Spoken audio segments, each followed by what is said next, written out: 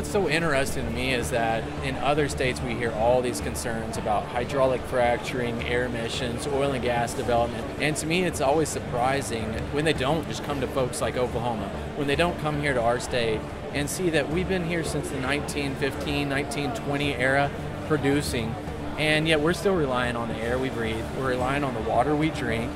We're all living here. I mean, we are the lifeblood of the oil and gas industry. Even if you go to North Dakota, if you go to Pennsylvania, most of that is Oklahoma companies, or it started with ideas from Oklahoma entrepreneurs. So if we were really harming the groundwater, if we were really harming the air for which we breathe, I don't think we would all be living right here in our backyards where our oil and gas wells are. So I think that's a very common, simplistic aspect that's often lost in the oil and gas industry.